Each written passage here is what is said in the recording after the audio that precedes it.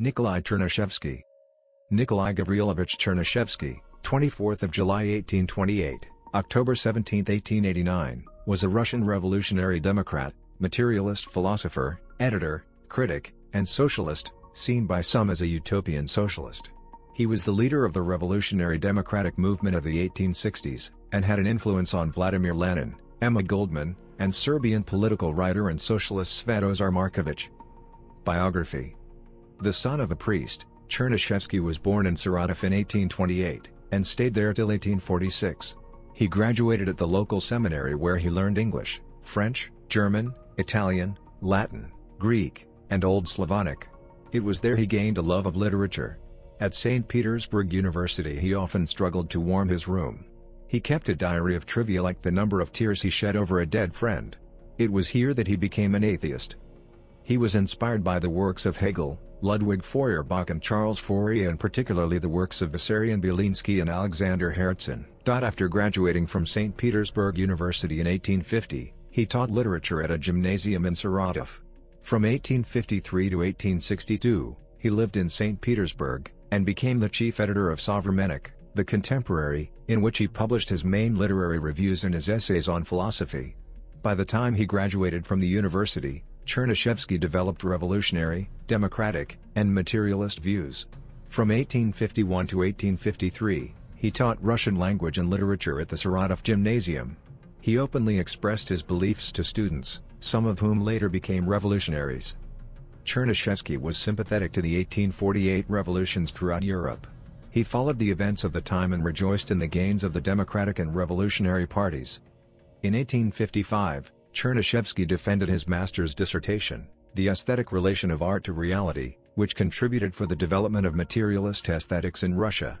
Chernyshevsky believed that what is of general interest in life, that is the content of art, and that art should be a textbook of life.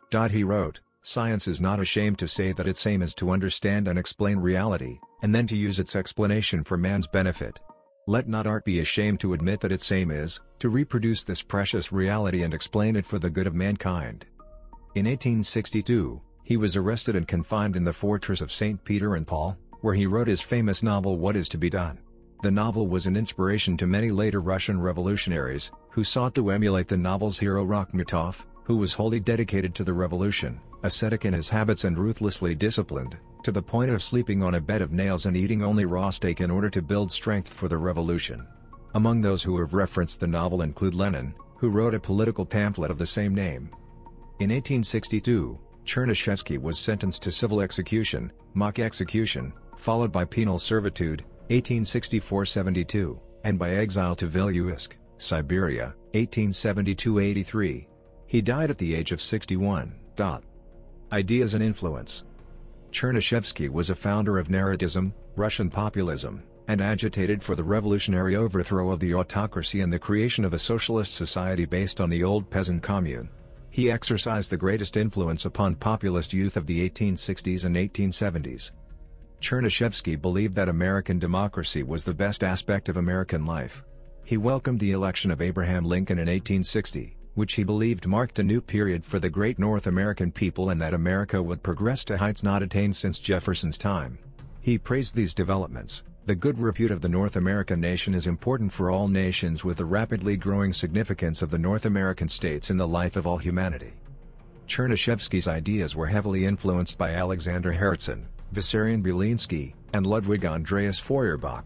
He saw class struggle as the means of society's forward movement and advocated for the interests of the working people. In his view, the masses were the chief maker of history. He is reputed to have used the phrase "the worse the better," to indicate that the worse the social conditions became for the poor, the more inclined they would be to launch a revolution. There are those arguing, in the words of Professor Joseph Frank, that Chernyshevsky's novel What Is to Be Done? Far more than Marx's Das Kapital, supplied the emotional dynamic that eventually went to make the Russian Revolution. Fyodor Dostoevsky was enraged by what he saw as the simplicity of the political and psychological ideas expressed in the book, and wrote notes from underground largely as a reaction against it.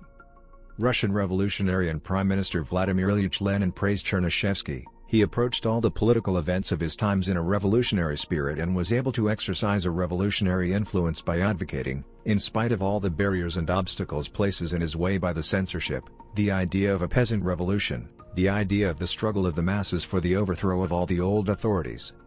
Karl Marx and Friedrich Engels studied Chernyshevsky's works and called him a great Russian scholar and critic.